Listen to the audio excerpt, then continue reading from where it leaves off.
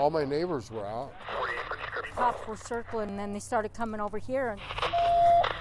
Could be still in the area. All the neighbors could do was watch as their apartment building became a crime scene. And they just come out with guns.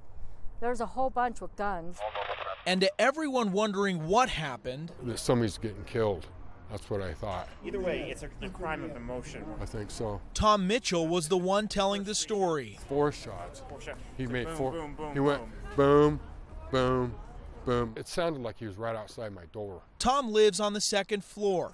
He took cover in his apartment until the shots were over. And then I opened my door and peeked out, and my neighbors were out there, so I went out. The officers were able to fairly quickly locate the correct apartment.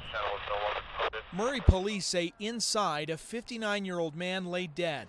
The suspect got out of the locked building and ran before they got here. The investigators are going to look at everything they possibly can with surveillance, witness, physical evidence. A single bullet hole shattered the window. Other bullets must have hit the victim, who died inside. I mean, this all happened like in about 15 seconds. Leaving everyone here to wonder how a 55 and up apartment complex became a murder scene. Why that happened in this building is just, it's unreal.